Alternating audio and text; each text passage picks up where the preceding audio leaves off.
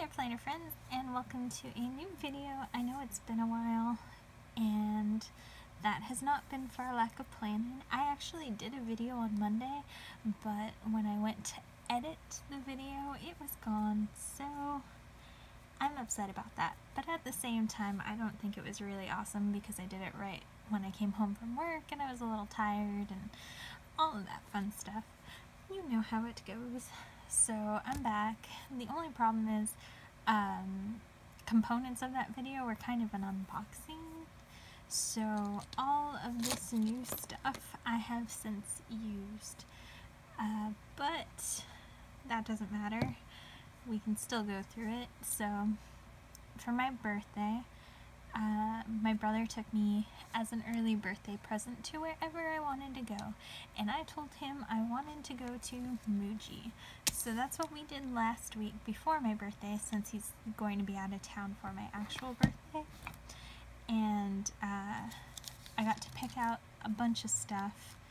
I actually went in with a plan. I had like a list of what I was gonna get, and the Muji that we wound up finding is the Santa Monica Muji, and it's actually a little bit smaller, I think, than regular locations, but that was okay because honestly the prices were a little shocking for some of the things that I anticipated on getting, like organization or something like that. It was much higher than I thought it would be, but that's okay. So this is the stuff I did get. Now, if you've seen a few of my videos, you know that I am coming to an end on my bullet journal. And while I have a bunch of stuff like waiting in the wings, and currently I'm trying to debate whether or not I should go through a standard regular size or to that A6 Leuchtturm, in case I am in need of an A5 style journal in order to plan in the near future, I decided to get this spiral bound one from Muji. It has a neat, just simple elastic. I'd say it's similar to one that you would find inside your traveler's notebook. And this guy was, let's see if I can consult this receipt. Oh, this one was $4. So that's not bad. And I really liked the fact that you have two cardstock pages, one in the front, one in the back, and it is dot grid, and it is the similar like width and everything as the Leuchtturm. And it looks like the pages are cut pretty evenly, so it's consistent all the way around. And for me, that's a big deal because there have been certain notebooks that I've purchased in the past, I would say the Chic Sparrow ones, and I find that they're cut in a way, they're cut like I would cut it, in that they don't align everything, so it's not consistent all the way through, so you might have some dots like on an angle, and that's kind of annoying. So it's a big deal for us super, I don't know, picky people, I suppose. Because, I mean, it's not a life or death thing, but it is sort of a deal breaker for me. And then when I did my first video about this, I did a pen test. I used my new Muji in blue black, which I also got, and I used a Tombow Play Dot marker in purple, and I also used just the pen that I've been using most recently, which is this brown Coletto High-Tech C ink, just to do a pen test because the paper is really smooth, and initially I thought it was just like the same sort of thickness as a Leuchtturm, but I think it's a little bit thinner. As you can see, there's some pretty heavy ghosting, and I might even venture to say, no, that's not bleed through, that's from something else. So yeah, there's pretty heavy ghosting, and also, you know how when you write down kind of hard sometimes on a piece of paper, it kind of raises on the other side? I can feel the writing on this side, so I know it's a little bit thinner, but still, it's not bad, especially for $4. Now, when I was there, I also got some pens. Initially, I wanted just to buy the refills because I already have one of the 0.38 black Muji pen, but maybe because of the size of the store or what have you, they didn't have them. So I decided that it was fine to just buy new pens, and these were just $1.50. I got it in black, which I already had, and then this blue black, which is a really pretty color that you'll see right there again. So nice. So that was it for pens. I did buy this pair of scissors. It's similar to one I had before that I purchased from Jet Pens, and I think it was the same price actually. This was $6. It was the most expensive thing hands down that I purchased at Muji. And I also got some sticky notes. I was really looking forward to their selection because I know it's very diverse. Like, they have a bunch of different types and colors. So I got these craft sticky notes, which are actually pretty sticky. If we go, yeah, here, where I did some more pen testing, you can see, oh, come on, it's pretty much on there. It feels just like a regular Post-it note, except it's in a very aesthetically pleasing craft paper. I also got these, which are just tiny little index stickies. Let's see. Let's go for this golden color. And the adhesive actually runs like halfway through the thing.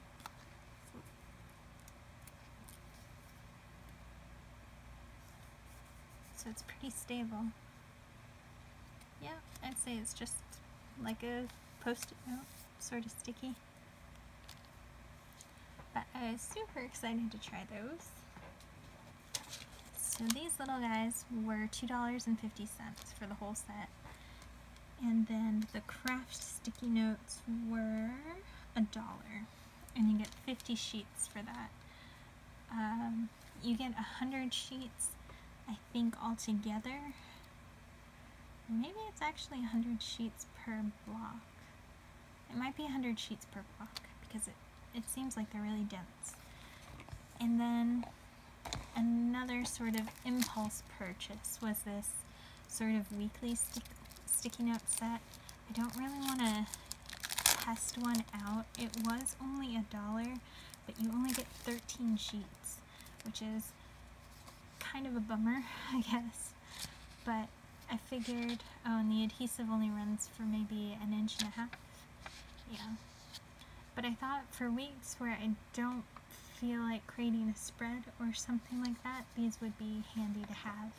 Now, of course, that would be if I don't want to create a spread in like a bullet journal or something like that.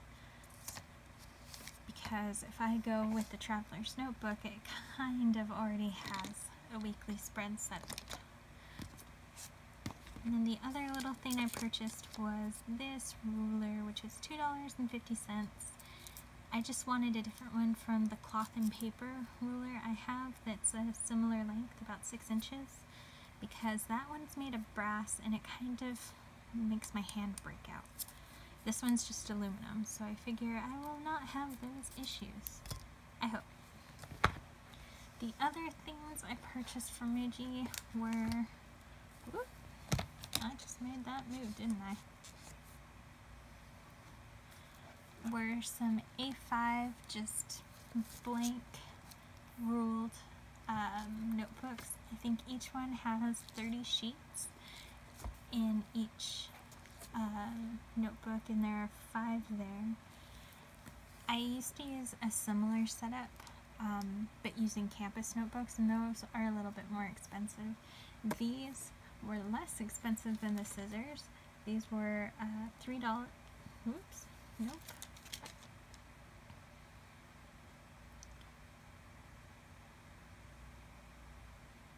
Okay, they were just barely less expensive than the scissors. These were $6. The scissors were $6.50.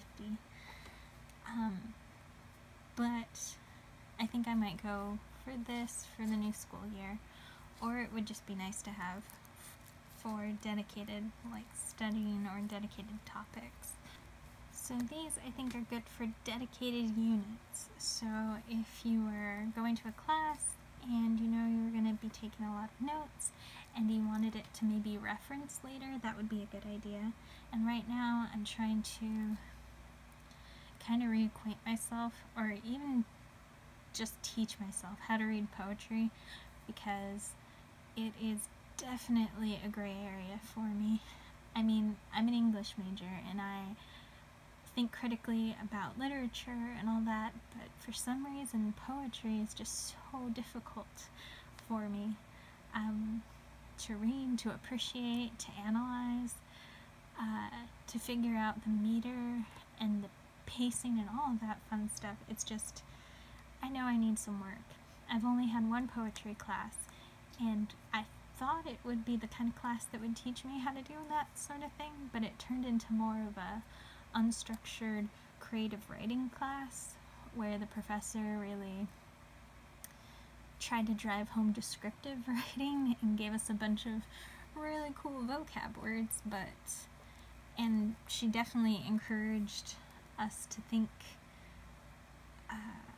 critically and create, but not so much to appreciate and evaluate and consider sort of the form and the function of other types of poetry aside from our own. So that was kind of a letdown, and I've been struggling ever since, and I think I can mask it pretty well when it comes to school, but I know that's doing no one a service, so I really want to brush up on it, and I think that's what I might use here in the weeks before school starts again.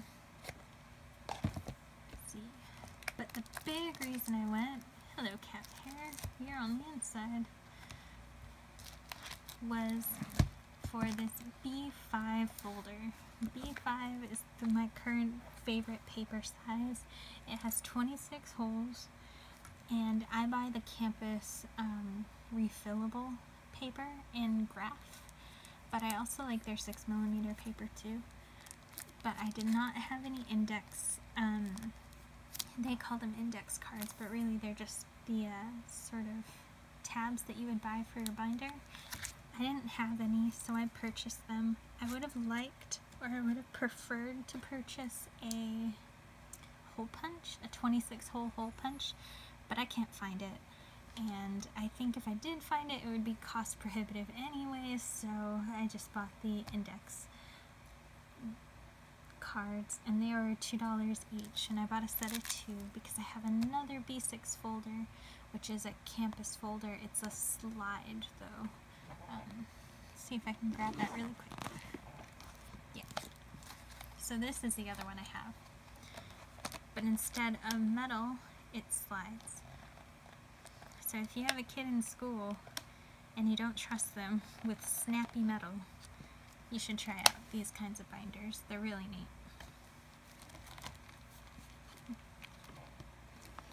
But I wanted something maybe sturdier, and that's why I went for the metal.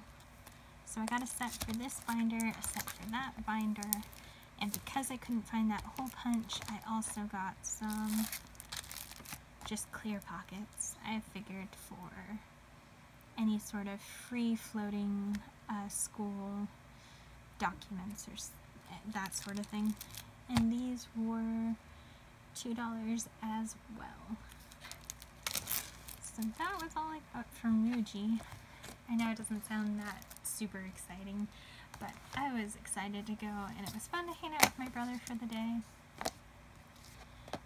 And I know I said I probably wouldn't be buying anything, but it's my birthday, and I kind of gave in. So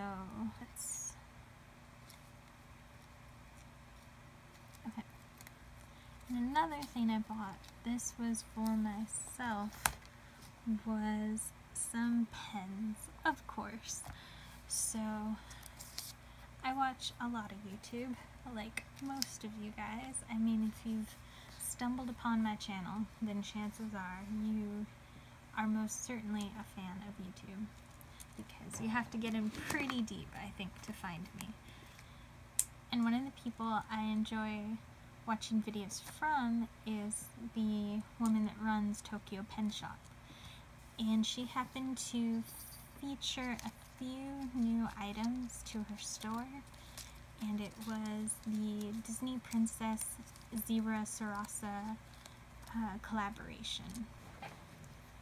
So this Disney Princess Zebra collaboration just manifested itself into these scented Sarasa clip pens, and also into a pre-fill version with this lovely barrel. I think it comes in 3, 4, and 5, and I got the 5 barrel.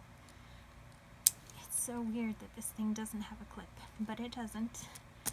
And I initially pen tested these guys out.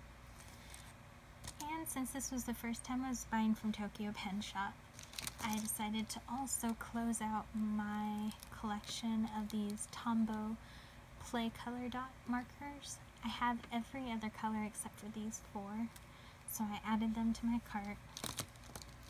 I also couldn't resist the Sarasa Mark-On pen. It's a new version of the Sarasa Clip, the super popular gel pen, except this one is readily available to have highlighter applied to it without like smudging or that sort of thing. Although at the time I placed this order, they only had the red body in stock with the red ink, but they did have the black ink refills, so I just swapped out the red ink for the black ink, and that's what I used here. So with the Zebra Sarasa Mark-On, it works just like the original Clip black gel pen, and I tested it like right after I used it. Actually no, this is a scent one. So I tested this pen right after I used it. I waited about 5 seconds and it still smudged, but then I waited for about 10 minutes while I tested everything else, and it works. So that's fantastic. I mean, I'm the type of person that if I highlight, I tend to do so when I'm doing like maybe a review before a test. So this will have dried for days or weeks before I think about using a highlighter. So I think this would work for me. I think, however, if you're the type of person who maybe reviews after each class period, this still might let you down a bit. But you know, it's still worth a shot. The pens look neat. They have this grid pattern on it. It's cute. So like I said, I got these new Play Color Dot markers, and I'm super happy with that cherry red. I didn't think I would be. The blue is, you know, it's a blue. And the brown is nice, and the orange is good too. So I'm excited about those guys. But the big deal are these Sarasa clips, and they are scented of all things. So I got the black with the Rapunzel pen body, I got blue with the Cinderella, and I've got orange with Belle. Now, I did test them out, and since I did test them out, and that blue is lovely, it's like violet, I really like that blue. I can't really smell these all that much. They're not really pungent to me. This one's supposed to smell like orange, and then this one is supposed to smell like a sea sort of, maybe like a sea breeze scent. But this bad boy, it smells like grape, or I guess like a super popular Japanese grape, and it is pungent. I recently did a page in here while I was at work, just chronicling kind of the companies I've worked for and their contact information, so when I go to apply for jobs it'll be easier.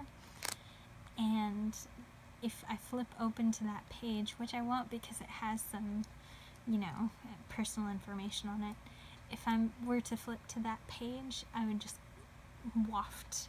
It would be all in the air, and it's a little overpowering, actually. I'm not someone who's super sensitive with scents in general, and I'm not like grossed out if a lip gloss or something has a really prominent scent, but this is the type of thing that I think would get to me if I wrote like a full page. I think it might give me a headache, so if you're sensitive to scents, I might say pass on these, or get the pen bodies, give the ink cartridges to someone else, and just use your regular zebra clips and load those inks, because it's just the ink that is the scented part. It's not the actual pen body or anything like that, it's just the ink. But other than that, I'm still a little on the fence. I mean, it's just the zebra Sarasa clip, but with a scent, which might be a liability, and fancy casing. So we'll see how I feel about that as I test them out more. But I know that the black is probably going to get swapped out with a different color in my collection. Maybe even the zebra Sarasa Mark-On, because the ink cartridges are the same size. So also, if you are sensitive to smells, but you perhaps still want to be a part of that princess line, then definitely go for the pre-fills, because the pre-fills do not have any scent whatsoever in the ink. For the one that I purchased, I got Belle because she's my favorite, obviously. Actually, I think modern princess, it would be Rapunzel. I really loved that movie, and it's silly because it came out way after I became an adult and everything, but it's still one of those movies that I can pop on and it'll make me feel better about my day if I've been having a tough day. But I'll just say Belle is my OG princess. So I had to get it, and it was a beautiful color pairing too, with this yellow and this deep gold. It's so pretty. And I bought the refills that were available for it. And it's this pink, which has Rapunzel, and it features like Rapunzel iconography and the character itself on the barrel, and you'll be able to see it through the window. And then I bought Ariel, which is this like same green as the color of my fingernails, and same thing, it features the character and all their character iconography.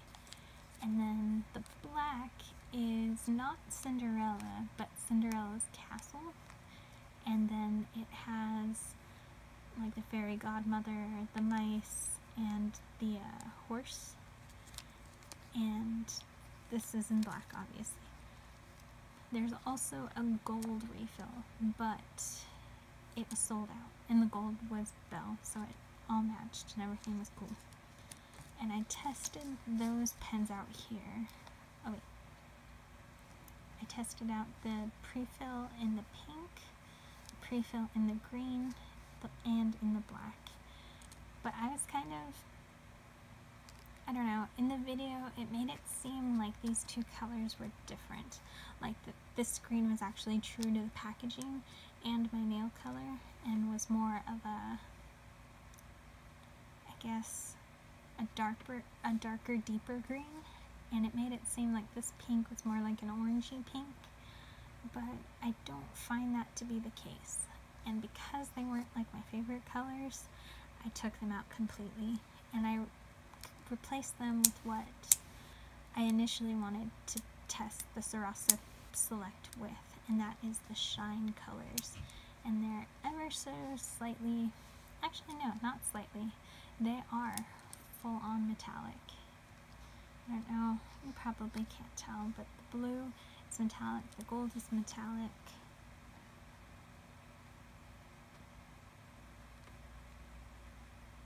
So is the green.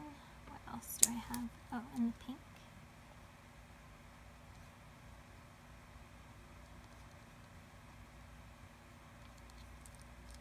And then I think the last one I have is silver.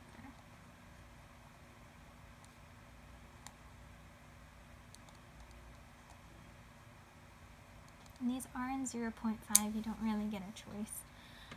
But this whole pen is just filled with the shine colors, and I'm happier with that than I am with these princess colors. So I have the blue, the gold, the green, the pink, and the silver, and they all have a super sparkly shimmer to them, kind of similar to the Jelly Roll, the space or the Stardust ones, but mine died, so this is a good replacement, and it's so convenient to have them in just this one pen body, so that's really nice. And as far as 5 cartridge pen bodies go, I mean, it's relatively similar. I think it's just a skosh, just a little bit on the thinner side as far as diameter, but it's so weird that it doesn't have a clip. I don't know if I can get over that, but I think it does have a place in my backpack. In fact, I've been carrying it all week, so yay. And that is what I got from Tokyo Pen Shop. I don't know if I would honestly purchase from them again. It's not that my experience was like bad or anything, and they are super sweet, and they give you like candy too with your order. It's just, I think I preferred Jet Pens just because their website is like easier to navigate and all that fun stuff, and they show the actual pen swatches, so maybe I could have avoided the purchasing the pink and the green if I had seen a pen swatch, but that's just personal preference. So then the other purchase I made for sort of treat yourself birthday present was from the niconeco website, and I stumbled across that website because I was looking for this specific washi. It's another one, the only missing one I have in the Eric Small Things line, and it's just based off of illustrations by this woman, Ariko, oh, I forgot the last name. I will post it down below. But she makes these illustrations and then carves them into stamps, and that's what you see in the washi. And this was the only set I didn't have, and I felt I needed to because I'm a completionist, which is a horrible trait. But then you get this cute washi, so I guess it all shakes out. So this is the pattern. It's kind of a smaller repeating pattern, and it's similar in feel to this first one I purchased, so I think maybe they were made around the same time.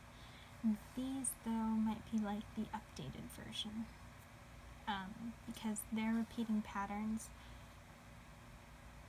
no, their repeating patterns are usually the same length. It's just that this is a thinner washi, which is why I'm thinking it's smaller.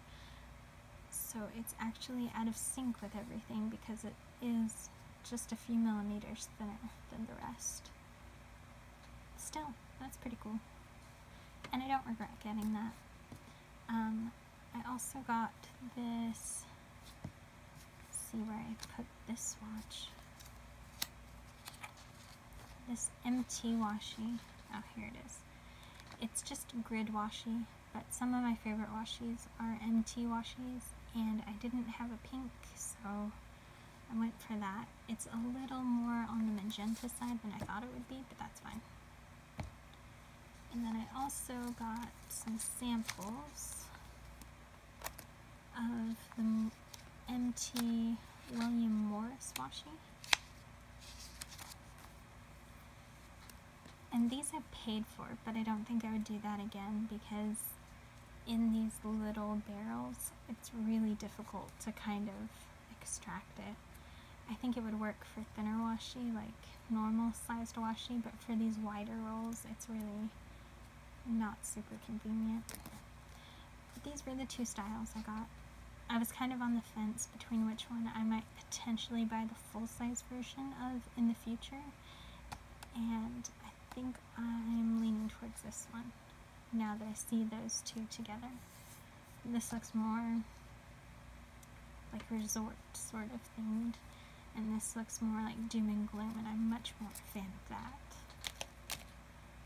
So that was my birthday haul, essentially. If we go to this week, let's see, I am already on Thursday. Today's Thursday. So today was the day that I could finally get back to finally get back to recording. Because I did do it Monday, but it was deleted. So, as you can see, this A6 size Leuchtturm sort of style spread is not working. This isn't even a busy week for me, and I've had to resort to outside of the lines, which is why last night I just sketched this really rough Jin Urso saying I rebel, because that's how I felt. Having to go outside of the lines is usually outside of my comfort zone, but I had to because it's so rough. There's not enough space, and I did the decoration as minimal as I could to give myself a lot of room, and even so, it just seems like it gets in the way.